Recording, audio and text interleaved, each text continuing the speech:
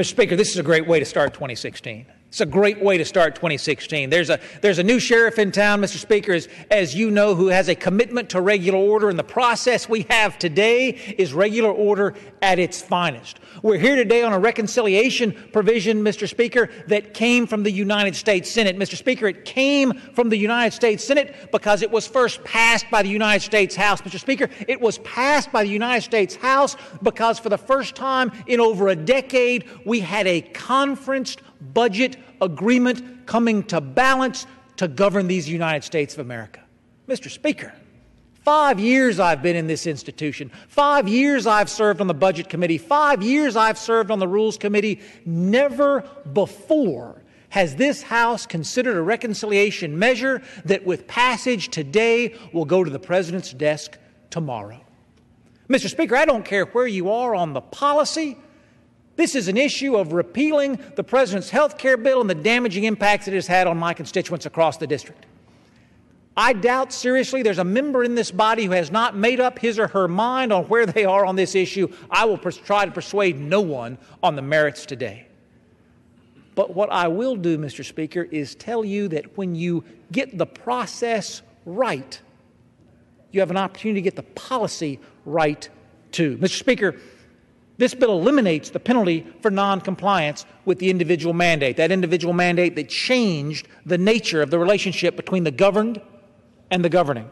Mr. Speaker, this bill would eliminate the penalty for noncompliance with the employer mandate. It would eliminate the controversial reinsurance program. It would repeal the IRS's ability to provide insurance premium tax credits and cost-sharing subsidies. It would repeal the costly Medicare expansion. It would increase our investment in community health centers. Mr. Speaker, all told, this bill would save the American people $500 billion.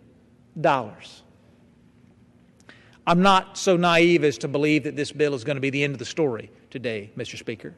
But I celebrate the fact that with the passage of this rule, we will have an opportunity to vote and an opportunity to act in ways that we have not year upon year upon year. Mr. Speaker, I do not believe our mandate in this House is to agree. I think that our mandate in this House is to decide.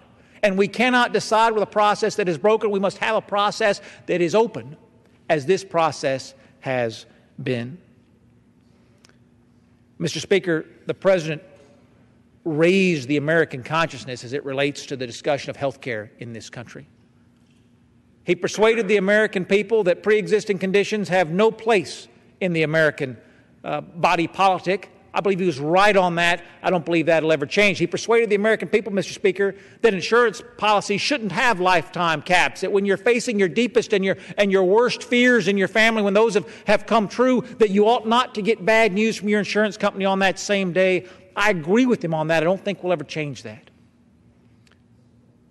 But, Mr. Speaker, there are folks in my district who had policies that they counted on that were canceled. There are businesses in my district who had a commitment to take care of their employees. They've now been priced out of the market. Mr. Speaker, there are folks who wanted to exercise their choice and not the President's choice. If you go to the most recent Rasmussen polls, the American people prioritize lowering costs over universal coverage.